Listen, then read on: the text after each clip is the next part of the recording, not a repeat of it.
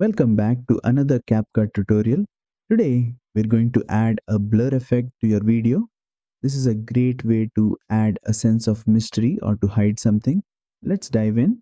Start by selecting the clip on the timeline to which you want to add the blur effect. Now, go to the Effects tab on the top and search for blur. Choose the blur effect you like and drag it onto your video. Once the blur effect is applied, you'll see it immediately soften the details in the video.